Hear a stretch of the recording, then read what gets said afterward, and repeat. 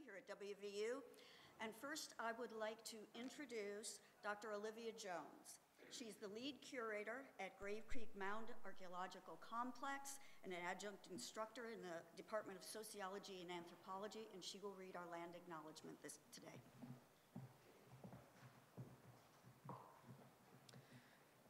West Virginia University, with its statewide institutional presence, resides on land that includes ancestral territories of the Shawnee, Lenape, Haudenosaunee, Cherokee, and many other indigenous peoples.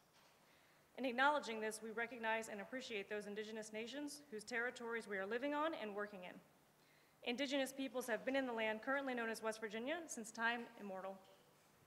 It is important that we understand both the context that has brought our university community to reside on this land and our place within this long history. We also recognize that colonialism is a current ongoing process, and as scholars seeking truth and understanding, we need to be mindful of our participation in this process. Thank you. Thank you, Dr. Jones. So we would like to welcome everyone to this, our final lecture of the WVU School of Art and Design Visiting Artist Scholar Lecture Series for 22-23. We do ask you silence your phones at this time. The J. Bernard Schultz Endowed Lecture in Art History is named in honor of art historian and Dean Emeritus of the College of Creative Arts, Dr. Bernie Schultz. We would like at this time to thank our donor, who prefers to remain anonymous, for supporting the wonderful speakers addressing important art historical topics that we've had in the past, the present, and in the future. And now I would like to introduce my colleague, Professor Megan Light, who will introduce today's speaker. Thank you.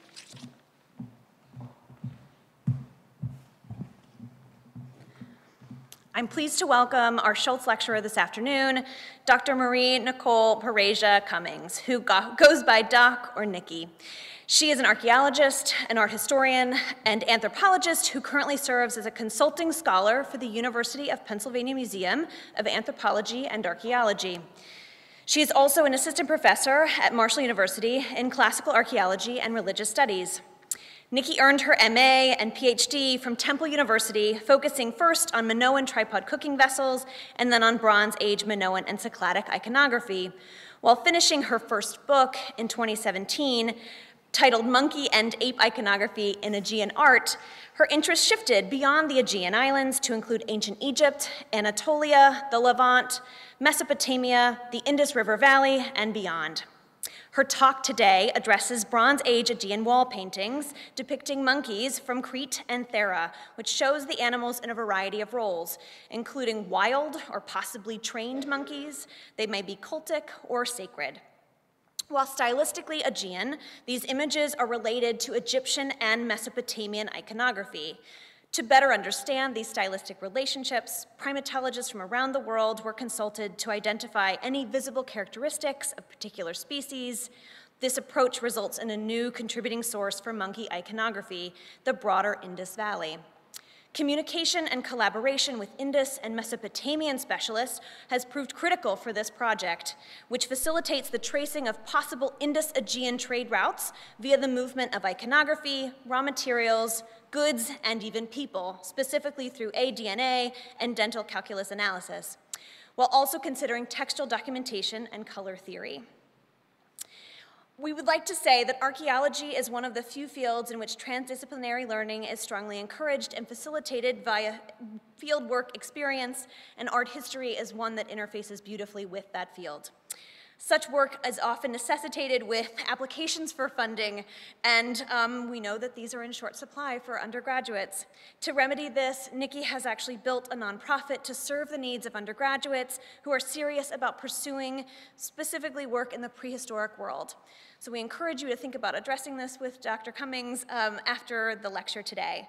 So she is dedicating the latter part of her talk, though, to discussing opportunities and strategies to undergraduates who are beginning field work and excavations, researching overseas, and many ways to earn grants and scholarships to do this.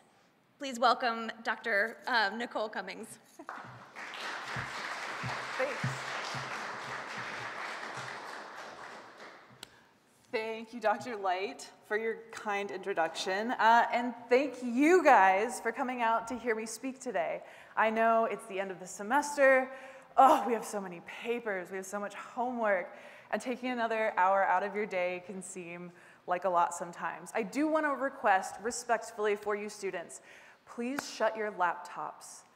I have a very short attention span. I promise this lecture will be on YouTube. You can always reference it later.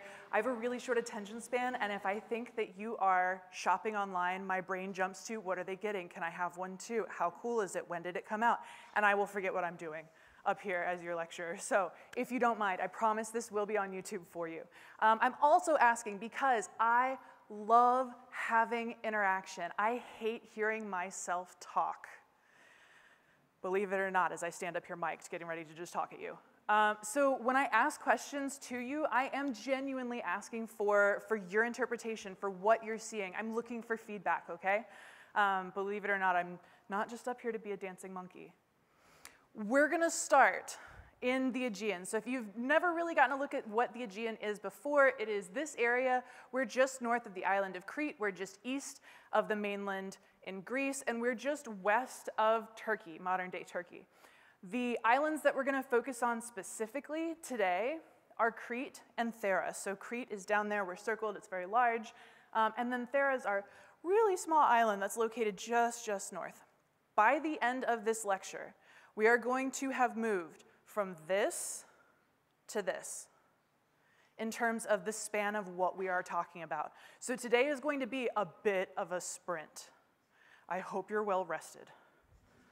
Okay, here we go. So starting at the very beginning, we're going to do a little bit of review to make sure that we're all on the same page about what constitutes monkey and ape iconography. So we're going to start in the very beginning of the early Bronze Age. We're talking 3000 BC-ish. What you see up here is a little figurine. We think it's an ape. Spoiler alert, the difference between apes and monkeys. Does anybody know? Anybody super into monkeys? Oh, I think I see a hand. Yes, do you remember which one is which? Excellent, yeah, so monkeys have tails and apes don't. So just because we can't see a tail up here, we can't see a tail on this figurine, we think it's an ape. If you flip this little figurine, and it is a little guy, if you flip him over, you can see here on the very bottom, we have in size decoration. The decoration, a lot of people look at it and they say it's lions. I beg to differ. It looks like baboons to me, but I see monkeys everywhere, so maybe I'm not the person to ask. If we look really closely, you can see there's a hole that runs right through the shoulder of this little guy, so he probably would have been used as a bead, and then you could stamp that kind of seal impression onto clay or wax or what have you, kind of like a signature. And we think a lot of our early monkey small little figurines or seals look very similar. What's really cool about this is we see this in Egypt too. So what are some of the similarities that you see between these two figurines? Hit me. Yes, this pose is so important to who monkeys are and how we represent them in art. I mean, anytime you go to the zoo, you probably see little monkeys, right? Crouching down. They're not quite sitting like people. This like seated squat, absolutely. Do you guys see anything else that's similar? Hit me. They both have a pronounced snout, good. So we're getting facial features. There's one more, all the way in the back.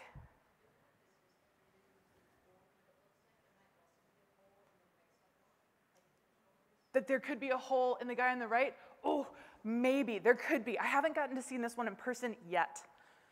When they give me permission, I'll let you know. The last thing I'm looking for is general color. So we have a little bit of weathering and aging on the image that we see on the left there, where he's a little bit more orange, but he's made out of ivory. So having these two white figurines, why is this so important? Because we think during this period in the early Bronze Age, there's a lot of trade and exchange and communication going on between Egypt, which has monkeys, as we know, and Crete. One of the important parts of studying monkey and ape imagery is being able to acknowledge that we don't know of any monkey or ape remains from any of the Aegean islands, Crete or the mainland. There are no indigenous species to any of these regions. So where are they seeing monkeys? Where did they come from? Well, everyone's knee-jerk reaction is, we know they're trading with Egypt. Egypt is nearby, must be Egypt. So for now, stick that in your brain bank. We're going to come back to that. We not only have single figurines, these little guys, but we have double figurines where they sit back to back. And again, this is something that we see both in Egypt and in Crete. And you'll notice they have a little hole just behind their little necks here, and the bottom would be flat. The bottom of this one is blank, so I didn't show that to you. Now, we have 13, only 13, of these figurines in total. Most of them look like this, but there's one who doesn't. What's different? One of these things is not like the other, right? What's different? Hit me. Yeah, excellent. Yeah, so he's not, or he or she or they, are crouched, they're not crouched down kind of on their heels. Instead, they're seated upright, almost like a human, right? So between that and being propped up just here on a little platform, this is something else. So, do we have any archaeology students in here, anthropology students in here? Oh, yes, we got some hands. Okay, so when you're looking through a body of archaeological material, how do you start trying to make sense of it if it's all just in a jumble together? You usually start by kind of sorting it out, right? Oh, you put all the monkeys that look like this in that pile and all the monkeys that look like that in that pile. Well, if we don't have enough monkeys to put with this guy to make any general statement about him, what do? We don't talk about him. So unfortunately, we're going to see this with a few objects today. So keep this little fella and that symbol you see on the very bottom of the, just down here, very bottom of the seal, keep that filed away in your brain. We're going to come back to it. Okay, so as we keep moving through the Bronze Age then, we get to the Middle Bronze Age, and all these little figurines kind of disappear. They have their moment, everyone sees them, and then they're just kind of gone. In Egypt, we keep having figurines, but what's really cool is the figurines start being blue, being purple. Sometimes they still are white, but we see a real shift where no longer do we have these kind of generalized baboon kind of figures in white. But as we get this shift into different colors, different representations, we see them doing different things. They're still in our seated monkey pose, but now they're doing these different things. It's important because these are representations of Thoth. Is anyone here into ancient Egypt? Seen Moon Knight, maybe? I know. Who's Thoth? Oh, hit me. Yes, the Egyptian god of knowledge, of writing. He's a messenger. He's a deity of music, if you will, poetry, storytelling, secrets. That's a really big one. Secret knowledge. So you see, he's kind of got this whole personality. Why are we talking about this? This is another one of those things I'm going to ask you to file for now. We're going to come back to it. While this is happening down in Egypt, let's bounce back up to our Aegean islands. In the islands, we see these little seals, little stones, and we have monkeys carved into them. Now, before you get excited, this is not a monkey with a ponytail. This is almost always a question I get about this guy. It's an excavation scar. So when someone was using a sharpened trowel, kind of like dug under him, you can see how it caught and then turned as they pulled this out of the soil. So this here is not a ponytail. Here's our little monkey, again, in that seated posture. The type of stone we're seeing it on is carnelian, so it's this reddish, orangish, really gorgeous stone that was used a lot in the ancient world. What else? I think that's good. And this one is about the size of your little fingernail. This is tiny. When we talk about seal stones, they're all pretty tiny. If they're not, I'll make sure I mention it to you.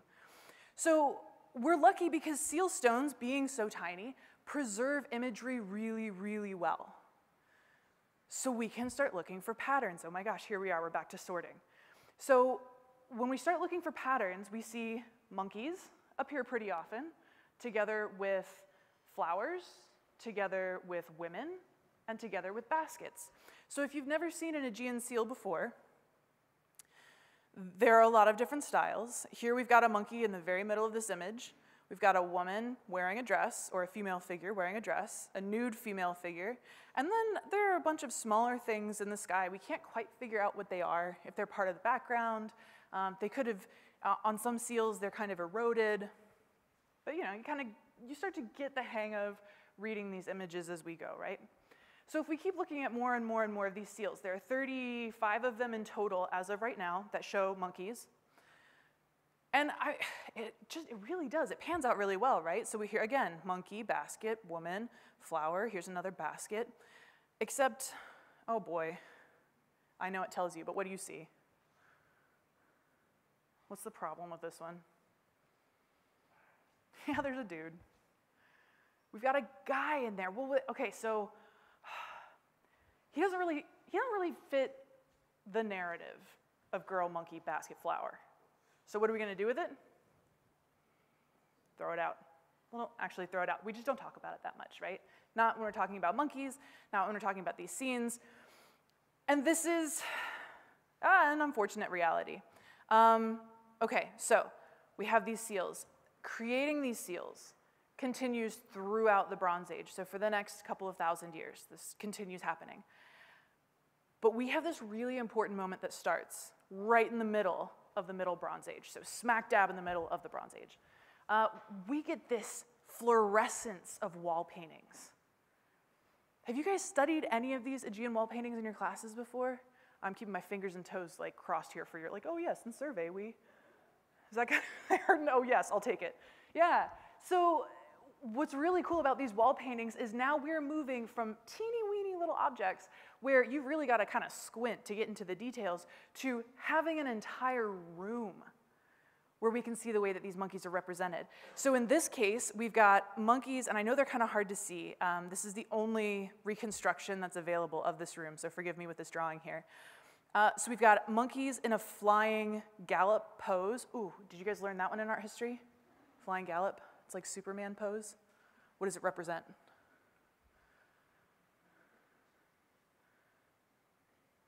What is Superman doing when he's like flying with his arms out? You fly slow? That would be a nightmare. Well, I hope you're zooming around, right? So flying gallop should mean fast, should mean strong, could be all those things that you want. So when we have a monkey represented in flying gallop, that's what we're seeing. So we've got our monkey back here in flying gallop pose. We've got another monkey over here, smelling flowers. A few of them are smelling flowers. We've got a monkey down here, H5. If you trace him back to the wall, he's eating an egg. He's a naughty monkey because he's eating the eggs of the birds that are really upset, that are flying around this really nice, luscious landscape. And then last but certainly not least, we've got a monkey back here who is clinging to papyri for dear life. Do any of you, by any chance, watch animal videos when you can't sleep? Oh, you're on YouTube, you know, you're to the point where you're like dropping your phone on your face, but you have to see the next cute kitten. So I do that with monkeys. And one of the most popular type of monkey videos are drunk monkeys in the Barbados, the monkeys stealing tourist stuff. Some of our earliest evidence for monkeys drinking alcohol comes from the ancient period, especially in Egypt, where we know monkeys would sock away different fruits and go back once they start fermenting. This is not what you thought you were going to learn today, is it? Yeah, so this could be one of the first times that we see this in art, which is actually really exciting because that means that we all know about it, we just haven't seen it in art yet, if we know what we're looking at. Now these guys, oh, so near and dear to my heart. I love these guys. If we look at them closely, I want you guys to notice the difference between the original fragments and what's been reconstructed. So our original fragments are the parts that look kind of gritty, kind of dark.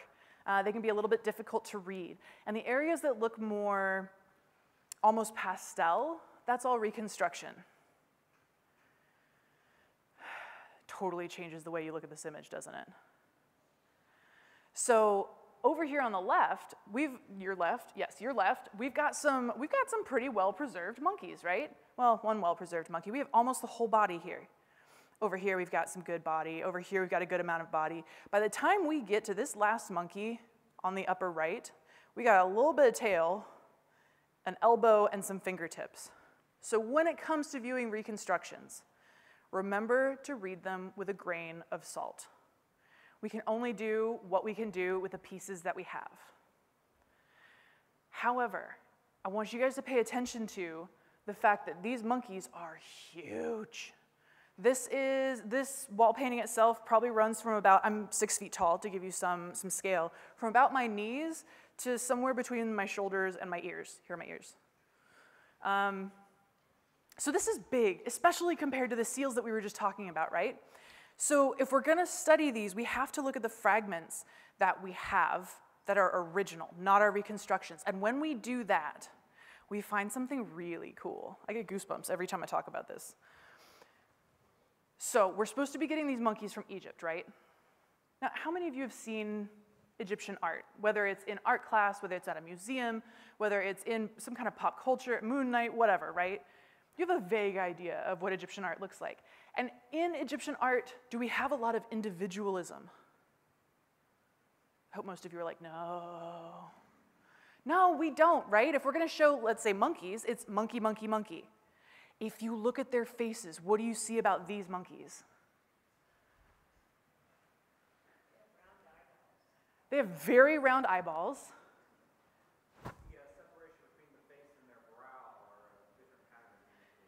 Yes, they have different facial markings. So we're seeing, and I know you guys are like, why is she so pumped? We're gonna get there.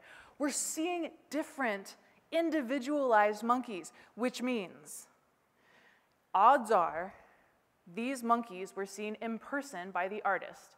But that's not possible, remember, because we don't have any monkeys that live there, unless we're importing them from Egypt. We're going to Egypt, seeing them, making sketches, coming back, and then painting them on the walls.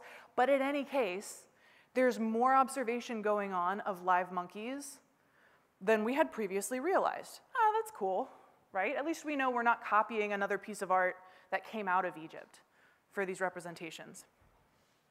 That's okay. A few of these last wall painting fragments that we have, I think we have 4 more wall painting fragments to get through kind of quickly here. This one, we don't have much to go on. It's a smaller scale wall painting, but we think we have a couple of monkeys, some architecture, a seated woman, some people call her a goddess, some birds, we think they're rock doves. It's a fancy word for pigeons, and maybe a little bit of stonework, rock work in the background. All right, now this next one.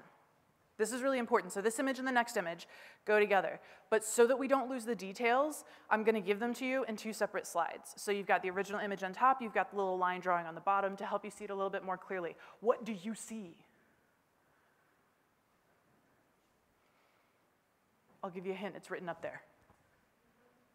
We see a monkey playing a harp. Who in their right mind would give a monkey a harp? Right? Much less one that's gold. That's painted, well, okay, maybe we're misunderstanding the yellow color. Maybe it's not gold, maybe it's wood, but it's painted in yellow. What else do you see? There's a monkey with something that could be a sword. So this is the thing that trips us up a little bit. If you check it out right here, it looks like a sad balloon, right? We think maybe this is the way that they were painting tassels, because that's kind of a tricky thing to paint, right? So it could be tassels at the end of a long scabbard. So if you can see these dark loops here, these represent like the part that would be tied to your belt, so that you can, you know what a scabbard is. I'm seeing some like blank stares. Scabbard being the thing that you put the sword back into so that it's like sits at your hip. Okay, tracking now. There we go. All right. And last but not least, what is this? Can you see up here? It's right next to the monkey's face. What is that? It's round. It's not quite a horn. That's a good guess. It's an earring. I don't know where that came from, but yes. Yeah, it's an earring. You got a pirate monkey? Well, we've heard of stranger things, right? I mean, when it comes to monkeys, they're almost a token critter for sailing the 7 seas, travel, getting into trouble, certainly. Maybe it's a coincidence. So the other half of this image then, if we imagine this coming just to the right of that last fragment, we can see that we have a monkey with the sword, but all we have left is from about here up, holding that sword. And then we've got another monkey represented who could be clapping, could be maybe holding like castanets. You guys know those clickety-clack little finger guys? Could be holding castanets, could be holding some other kind of percussive instrument. We're not sure. But these four make a scene, so it's almost like we have musical folks to either side, and in the very middle, dancing, maybe battle? We're not quite sure. And this is our crowning jewel from Akrotiri. This is one of the best preserved wall paintings, and oh man, this thing gets a lot of attention in academia in terms of articles and books and theories and what have you. So for the purpose of what we're doing today, we're not going to go all the way down that rabbit hole. We're just going to walk through what we see first. So first and foremost, we see a young girl here wearing kind of a special garment. We think it's for special occasions. She's dumping out a basket full of flowers into a bigger basket, from which presumably our blue monkey, who's standing up here on these hind legs, took some little pinches of what occurs in the very, very middle of these flowers. Now, if I tell you these flowers are crocuses, do you know what this monkey is getting from the very middle? Did I tell you up there? Oh, good, I didn't. What grows in the middle of crocus flowers? It is one of the most expensive spices ever. Yes, saffron. Why is saffron important? Well, that's a good question. I see a lot more blank faces again. Not just for flavorings, not just for seasonings, but what constitutes medicine in the ancient world? Oh yeah, plants. And some other stuff. You know, magic, animal bones, things like that. But for the purpose of what we're seeing here, people have interpreted this image as being one of healing or some kind of healing ritual where the monkey is handing off the saffron to what we think is a massive seated goddess. Why is she a goddess and not a woman? Because she's so big. If she were to stand up, her head would blast through the upper border that we see here. And the taller you are, the more powerful you are. Did I mention I'm 6 feet tall? Yeah. And then right behind her, we've got a griffin. So here's our griffin. Winged, legs of a lion, face of an eagle, falcon, raptor, not dinosaur raptor, but like bird raptor. Okay, just gotta clarify. I've had some weird conversations with folks. And then here along the background in this reconstruction, you can see what we can't really see very well in the wall painting itself and the fragments that survive. The entire background is covered in crocus flowers, clumps of crocus flowers that we think would have been growing somewhere in the surrounding environment. Now what's really, really cool about this is that saffron comes from crocuses that really only bloom during maybe 2 weeks in October. There's this wild crocus that grows on the island of Crete in particular. And so on the walls around that last image, we have scenes of collecting and harvesting the saffron. So it's that important that we're putting it in these huge wall paintings that are painted using really expensive, really luxurious pigments. Some from far distant places, like the brighter blue colors that we have here used for this girl's scalp, for this part of her clothing. Those really nice, vibrant blues are coming out of Egypt. That's quite a ways to go for a little bit of blue paint for your wall, right? I mean, I'm hard-pressed to go past Lowe's for wallpaper. So one of our last images here, before we're up to date and we're speeding along on our little theories, is this guy, which is, I think, one of the very first images of monkeys discovered. It was first discovered by the fellow who excavated the site of Knossos in the early 1900s. His name is Sir Arthur Evans. And what you see up here, just like those other images, we have darker, kind of harder to see fragments. Those are the original fragments. And then anything that's a little bit lighter is going to be what's reconstruction. So again, we're going from very few fragments. And I know, I can hear your thoughts. Doc, there are only fragments showing 2 monkeys upstairs. And then on the bottom, you've got 3 monkeys. Yeah, I know. It's because I got into the museum and I was able to tell that we do in fact have more than 2 monkeys in the fragments. This reconstruction that you can actually see in the Heraklion Museum, if you were to go tomorrow, I hope you all go at some point, it's not accurate because they don't have all of the fragments that they have that are cleaned, that we can study. Some fragments are still left in the storeroom. So we know there's at least 1 more monkey available. Now, what do you see that's different about these monkeys that we haven't seen in the other images? Hit me. They're not interacting with humans.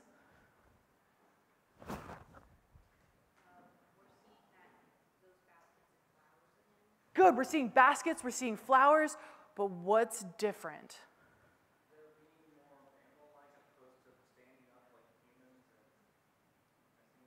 Yeah, they're scampering around more. They kind of look more like monkeys instead of monkeys doing what humans want them to do. But they're also wearing something that we've all argued about. They're wearing, belts, wherever that came from. Belts, or maybe it's a harness? So it's a little tough to see on the original fragments. I promise they're there. But we can see something at the neckline. We can see something on the upper arms, at the waist, sometimes even at the wrist. Is this some kind of, you put your dog on its harness, you take it to the dog park, you let it run loose, and then you bring it home when you hook it up to the harness again. Is this that? Are these pets? We had a monkey with an earring. Is this adornment? Are these guys wearing like monkey jewelry? Is this a thing? We don't know. Well, when we don't know what to do with something, what do? We don't talk about it. File this away. All right, so speaking of things we don't know what to do with, what do we do? How do we approach this idea that we're seeing the same pattern, like you guys just brought out, we're seeing the same pattern in wall paintings that we're seeing in these little seals, it's just bigger. So, girls, monkeys, baskets, flowers. Girls, monkeys, baskets, flowers. One step further. Look at the composition. What do you see? It's the same. Yeah, it's the same. So, my question then becomes, is what we're seeing in these little seals, are these just like the little, what are those little comic book windows called? You know what I'm talking about? You reading a comic book, everything's broken down to little windows. Are these, thank you, panels. Yes, my art students. Okay, so are our seals panels and our wall paintings the comic books? You see where I'm going with this, right? Because they match up. They jive. Is there some bigger story that's lost to us because we also don't know how to translate the text that we have from this period? Is there some story that we don't know yet, or that is long lost to us, that would perfectly describe what we're seeing? That's a good question, except we have some outliers where things don't quite make sense. So from what we know so far, monkeys help gather flowers. Monkeys offer flowers to seated goddesses. What is wrong with this image?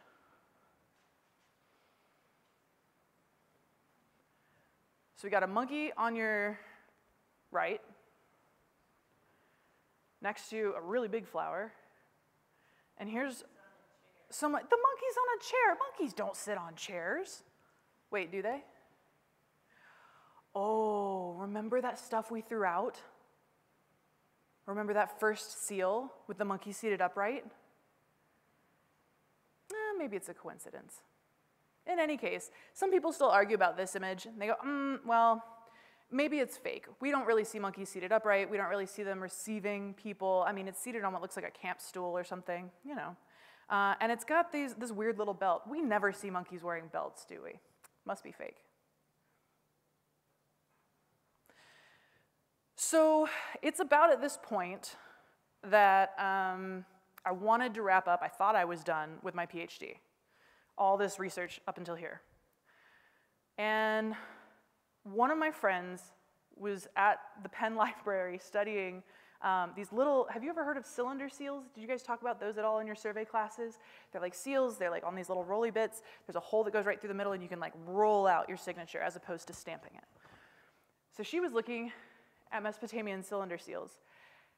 And she goes, oh, you're looking at monkeys and like Aegean seals, you should see the ones we have in Mesopotamia. I was, oh man, here we go. So sure enough, what do you see?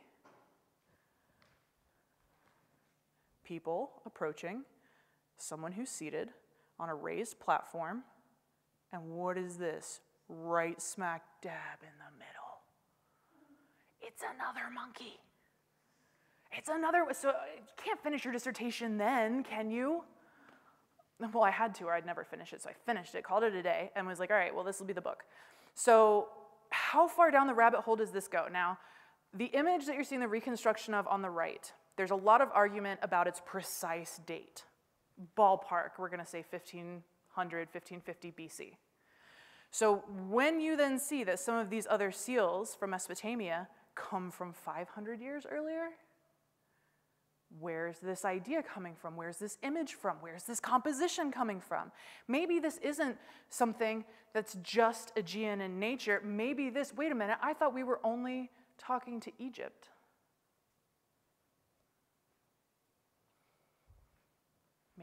Maybe that one cylinder seal was a one-off. Except if you look closely at this one, look, here we go. Okay, I know he looks a little bit like a hedgehog. I promise it's a baboon. So we've got one just seated right there in the middle. Yes, there's a bird too, but we still have our seated person. We've got our approaching figures. Yet again, approaching figures. Little monkey guy, big seated, oh my gosh, here we go again. And this one's gotta be my favorite. So we've got a carnelian seal, we've got our approaching figures, our little monkey, and he's even being naughty. He's reaching for an egg or a bun, something off that table that belongs to the seated person here. Come on. So maybe when we look at this image, what we should be seeing is not, oh, hey, look, some Aegean stuff. No, maybe we should be seeing this beautiful confluence of these three very big, very different cultures. And it just happens to be done in the Aegean, an Aegean artistic style, in a unique Aegean way. But there's overlap, right? You guys are tracking so far. Do I still have you? No one's fallen asleep on me yet, have they? Oh, that's always the worst. Okay, where are we on time? So we're going to step really lightly through these next few slides. So if we go a little quickly, I don't know, look fast. Okay, it'll be on YouTube. You can pause it later. All right, so like I said, we're going to sprint from our little world over here, and we're going to wind up all the way over here. So what's in the middle? Mesopotamia. If we start by looking at the site of Susa, S-U-S-A, it is one of the coolest sites because it is nested right up against the Zagros Mountains, and there's this nice kind of little valley area where we think there could have been caravans coming through from farther east, possibly. And one of the earliest things that we have from Susa that shows any evidence of monkey imagery, as you can see up here, is called a bulla. Do you know what these are? Have you ever learned about these? Little clay envelopes, little containers kind of. They're created basically like, you know when you send something through UPS and they give you that slip that's like, okay, if it gets lost in the mail, it's our fault. Here's your tracking number. Good luck. That's what this is. So like, let's say I'm sending you guys 5 bales of grain. Let's make it barley so we can make beer. So 5 bales of barley. I'm going to put these 5 tokens inside of this little envelope and then stamp it all over on the outside so that if anybody tries to get in there and take out a token, we're going to know. Also, so that if while your goods are in transit and someone steals one of those bales, or maybe the person who is sending them is trying to make a little extra on the side, sells one of your bales of grain, when it gets where it's going, he hands it off and he says, oh yeah, dude only gave me 4 to send to you. You crack open this thing, and you see 5 tokens and you're like, nah, bro. You know there's something up. That's the whole point of this. This is an object designed for travel. That makes sense, right? And it's covered in monkeys. How cool. It's also one of our earliest objects. So if you look down here, the best that the Louvre would give me is the late 4th millennium BC for our date there. Now, this little guy, not so particular. I feel like maybe my nephew could make this. But he too is late 4th millennium, and he is also from Susa, so this is really important. Now this next part was a total mistake. I'm telling you, some of the best ideas you ever have are total mistakes. So I was getting ready to teach my survey art history course when I was at Penn State University, and over here on the right is an image that is in almost every single introduction text that's to world art, not just Western art. So that happened to be out at the same time that I found this image of this little fella on your left. They're not exactly the same type of stone, but they're close. They're not exactly the same color, but they're close. They're not exactly the same style, but they're close. Could this be different workshops, same location? It's possible. the first time I looked at this, I thought, okay, this is definitely not a baboon. We see a lot of baboons coming out of Egypt, right? Not a baboon. Could be some other kind of monkey. I have no idea where it would come from. So not being a primatologist and not knowing anything else about monkeys, this is what we got. As we move over and look at what we have in Egypt, slightly different period, not the same. This is not something that we're seeing coming out of Egypt at all. So where is it coming from? That's a good question. What other kind of monkey imagery do we have? Again, we've got a little critter. It doesn't exactly look like a monkey. I think it looks like a really happy hamster. I promise it's a monkey or an ape. That we have on top of a hairpin over there on the very left. I love that little guy. We've got monkeys that are also like prey. They're being hunted. We can see that in some imagery. So here we have an elite individual hunting the monkey in the tree as opposed to the boar on the ground. And then we've got these. There are 8 of these in existence. There are only 2 that have been photographed. This is the only clear photograph that we have from the British Museum. And what do you know? We've got someone, probably male, because if you can tell the area that's missing, that's been eroded away, that's been broken, that's where a beard should be. So we've got a male individual with 2 monkeys, one on his shoulder and one down here, and this monkey's on a leash. Could be a coincidence, right? I know, we're dealing with a lot of coincidi. There are a lot of things happening randomly. Yeah, so, all right, so that's gotten us as far as Susa. Now this is where it gets really interesting. Remember this little fella? We have a lot to compare him to, but now we've kind of been racking up these other examples, right? Now we're really getting there. Pay attention to the symbol that is on his base. Because this is something that, could be, it's geographic, geologic, geomorphic, geometric. Many different cultures could have made it before. But it's particular, it's pretty identifiable. We call this the cross and chevron motif, and it's something that we can follow step by step if we start in the west here being the Aegean Islands. If we start in the west and move eastward, the farther eastward we go, the farther back in time we can identify this particular motif. So here we see it all over these little molds. These are from Anatolia or from modern-day Turkey. If we continue going, Bactria, so I threw this in because it's a monkey and who doesn't love monkeys? So here we have one from Bactria from 3200 BC. Now you see how we're tracking ourselves backwards through time. And by the time we get all the way over to the Indus River Valley, here we go, we've got it in clay. And we are looking at 3600 BC. So not only are we moving through space, but we are also moving through time, following this pattern. That's kind of a lot. Are you guys out of breath? You good? We're gonna keep going. We also have carnelian. So remember how jazzed I got about carnelian a little bit earlier? We're talking about it's orange, it's gorgeous, it's used in elite contexts. Carnelian really only comes, high quality carnelian, really only comes from these gorgeous mines in India, in the Indus River Valley. And it's carved into these shapes, they have a very long name, called elongated biconical beads. All that means is there's like a ridge in the middle and then it tapers, and they're long, elongated, right? So we see this cool phenomenon where we know Mesopotamia was trading with the Indus. We know that, they've been doing it forever. That's not news to anyone, except people who study in the Aegean, because we don't look up really from what we're doing in the Aegean to talk to those around us. So it's really important we do that. And that's kind of what shed light on the fact that these carnelian beads, as they move through Mesopotamia, are cut into smaller pieces so that you can upcharge as they're coming in, because the farther you get from the source, right, things get more expensive. So we're cutting them into smaller pieces. Sometimes we're even adding this motif, looks like a bullseye, right? Sometimes we're even adding that to some of these, and so far, the farthest west that we have found these beads is over here, the island of Aegina, and it comes from the very beginning of the early Bronze Age. Indus, Greece, the beginning of the Bronze Age. This is huge, right? So there's kind of a complicated thing that we do need to talk about real quick.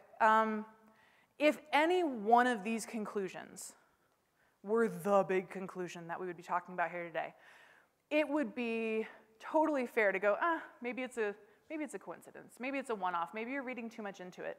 But when we start stacking these patterns that we're finding, there comes a point where it really can't just be coincidence. It really can't just be, maybe you're reading too much into it. You guys are still following me down the rabbit hole? Oh, we're not done. So speaking of primatology, our monkeys here, remember how we talked about them? They could be from Egypt, they could not be from Egypt, we don't know, whatever. So traditionally, it's been art historians and archaeologists who have looked at this, looked at some pictures of monkeys and said, hey, they kind of look like these ones from Egypt. That must be what they are. These monkeys. These guys are little. They're like cat-sized. Sorry, this is not correct. This is correct. They're like cat-sized. Oh, there's a baby. Their little tails are what most people notice. And so here you see our vervet kind of vervet is the name of the species. So the end of the tail kind of limp, kind of extended, and you can see that they are moving, they are active. They're not just sitting and chilling. So I got a team of primatologists from all around the world, shared with them all of the images that I shared with you today, and some more, and asked them to give me their ideas before they gave anyone else their ideas about what kind of monkeys we're seeing.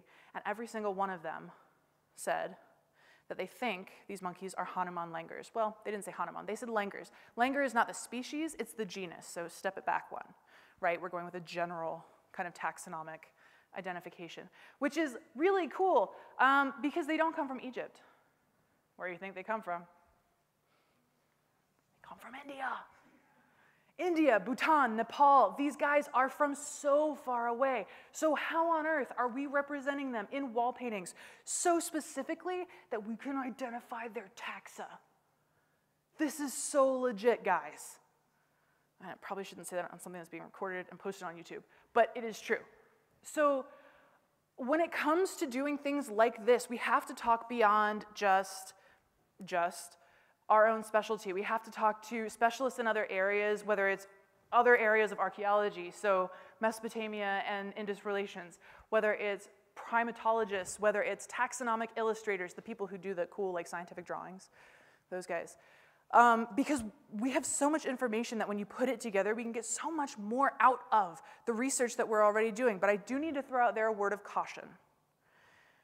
When you decide to work with other people, you have to make sure that they know what they're talking about. How do you do that if it's not your field? Well, for instance, there are, for a project like this, I probably wouldn't ask someone who specializes in birds to help me identify these. I probably wouldn't ask someone who studies ancient monkeys in the New World to help me with this, right? New World being the Americas. But it happens. It does. So when you're making sure that you are getting good, solid help, make sure it's coming from the right sources.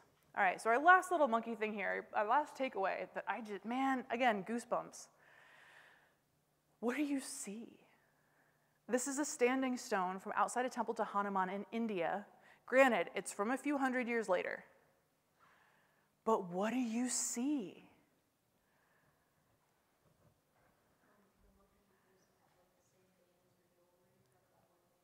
We got a monkey wearing jewelry? Do you see our belt? Oh man, what else do you see? What's it doing behind its back? I'll give you a hint. There's a tassel down here. Yeah, I hear you guys. Sword. It's a sword. Yeah, it's a sword. You can say it. You're right. So many, even down to our little earring. We've got eyebrows on this little guy. Granted, not exactly depicted the same way, but we do. We have earrings, for crying out loud. Okay, and I would love to keep going, but I also want to make sure that we have time for questions.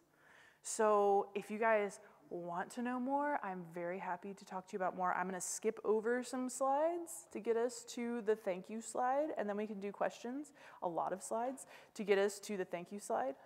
There we go. Yay, thank you. Thank you guys for talking. Seriously, I can't tell you how many times I lecture and people just kind of stare. So thank you for being interactive. Thank you for talking. Do you guys have any questions? That was a sprint, wasn't it? Hit me. I noticed that in one of the reconstructions, the one where the original piece was 2 monkeys, but the reconstruction had 3. The one in the middle was in the reconstruction looking down, but in the original it was looking up. Is that of any? We honestly, we don't have the fragment of his head, and so it's tough to say. So it's just because I haven't had a monkey shown looking down anywhere else in the authentic fragments of art. That's why I went with just putting him awkwardly staring at the ground. Yeah, good question, close looking. Hit me. So, correct me if I'm wrong, but the island of Crete, that was also where the Minoan civilization... Yes, the Minoan culture, absolutely. Yeah, so we've got our Minoan culture, and they're actually, the very first site that we are aware of that's been excavated is Knossos, where we find some of those wall paintings. 2 of those wall paintings come from Knossos. So I guess my question is then, I know the Minoan culture had a fascination with bull iconography. Bulls, yes. How does that, or I guess, how does that compare with this other culture? Like, From the Indus? well, not even the Indus. Okay. There were these, as you said, monkey iconography, like just all over the place. How does that compare? Like, was it that there was more monkey iconography on the island of Crete? That's a good question. So actually, monkeys are not represented nearly as frequently as bulls, as lions. There are a lot of other animals that are represented a lot more frequently, to the point that in some people argue, some scholars argue that we have, monkeys are used almost as this liminal, like intermediary figure between humans and the divine, as opposed to lions, where we see lions more maybe representative of the elites in terms of social hierarchies having more to do with like hunting and things that we think of as being reserved for elites. Whereas monkeys, I mean, they don't hunt. What do? They do kind of human things, they do kind of animal things. And so they're in a really great sort of position in the middle to be, they're natural, but they're kind of like humans, and maybe that kind of gives them a leg up to talk to deities or be intermediaries in that way. But no, monkeys definitely have way less imagery than lions, than all kinds of animals, bulls, cattle. It's a good question. Yeah, maybe that'll be a next article. Thank you. Any other questions? Hit me. The one monkey that's sort of seated standing, Mm-hmm. the other difference was the fact that, from what I could see, and maybe I misinterpreted this, is that the arms were actually separated from the body. Yes. Now that to me is the only one we saw like it, where the other ones had that kind of Egyptian connector Mm-hmm. body kind of thing. So where does that fit? I mean, how would you interpret that sort of concept of the person who created that? Ooh, okay, so I have to give you a disclaimer and say this is speculation on my part. So there's not, as far as I know, there hasn't been anyone who studied this specifically in monkeys. However, I think the difference in gesture is really important, because that's something, especially because we don't have the texts and we don't have stories. Well, we have texts, but we haven't translated them. And we don't have the stories. So a lot of what we're trying to understand, not just about monkeys and other animals, but also about humans, has to do with gesture and trying to read meaning into the way that people are gesticulating. Traditionally, having hands out is more of either an accepting or a giving. It's some kind of transaction, right? So whether you are, let's see. So in ancient Egypt, right, is one of the earliest places where we have this gesture. What is this gesture? Anybody? It's not don't shoot. What's this gesture? It's somebody said praying, right? So it's interesting because with this, it's hands out, it's like pushing, right? It's away from you, angled away from you. But to have it open and lower, that's something that we'd have to look more into what we see in terms of Mesopotamia, what we see in terms of Egypt. And I do know in Egypt, we have a lot of pharaonic statues. I am by no means an Egyptian specialist, so take what I say with a grain of salt. We have a lot of pharaonic imagery where they've got one hand closed and one hand open. So it could talk about ways to, or it could address ways of engaging, more pacific ways of engaging, more peaceful ways of engaging as opposed to with might, which is something that would factor in with what we see in terms of flowers and offerings, that kind of thing. But again, total speculation, complete and total speculation on my part right now. So please, God, don't cite me. Yeah. Do you guys have any other questions?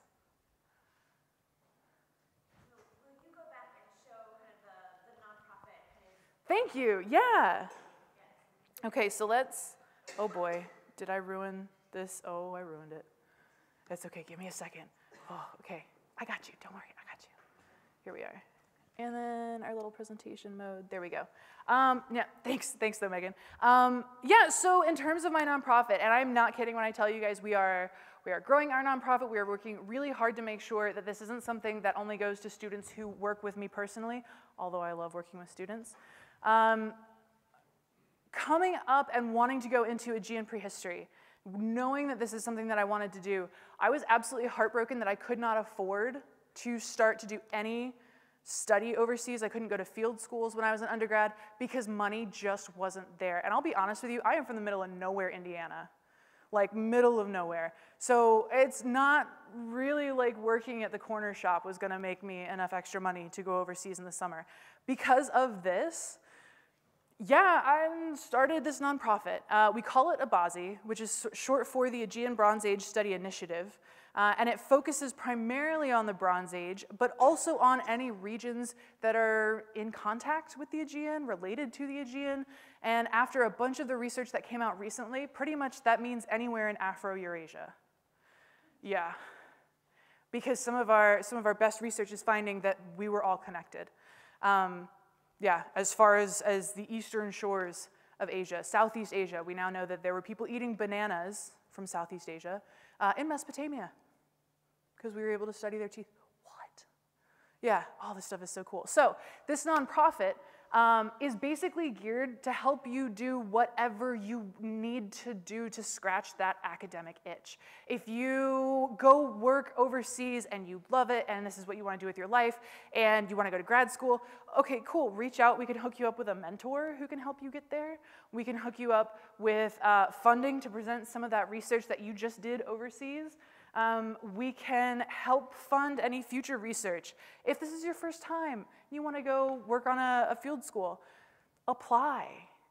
We don't have hardly anyone applying right now.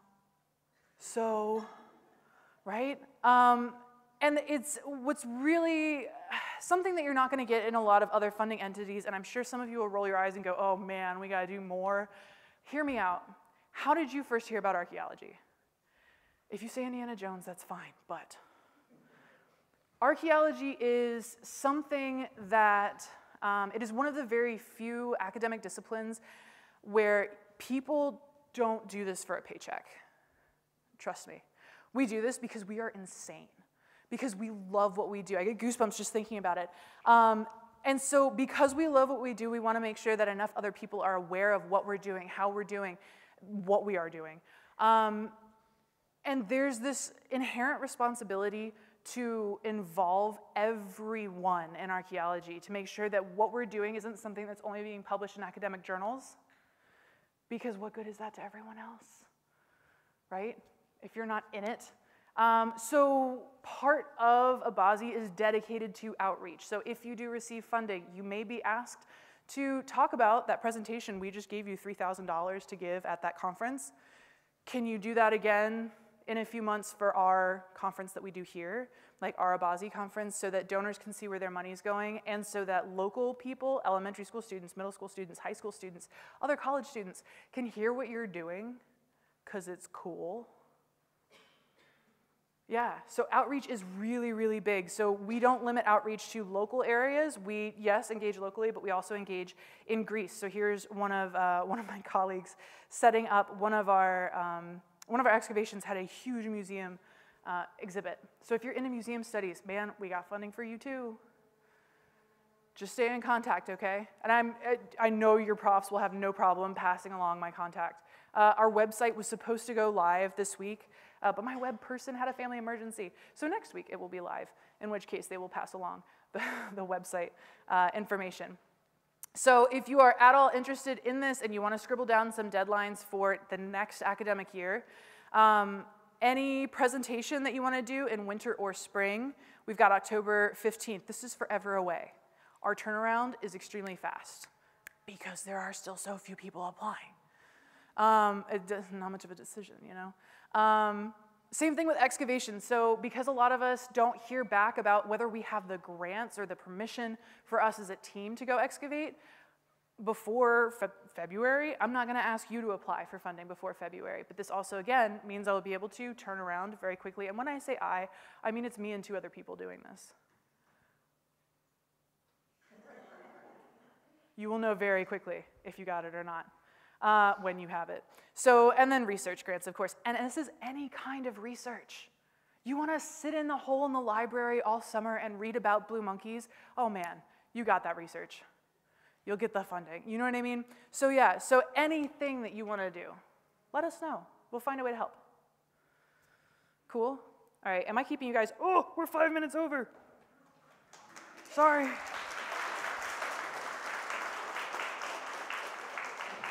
Thank you for coming out. I know you got to go to class. Don't fall out of contact. Send me emails. Do outreach. Reach out to me. Bye, guys.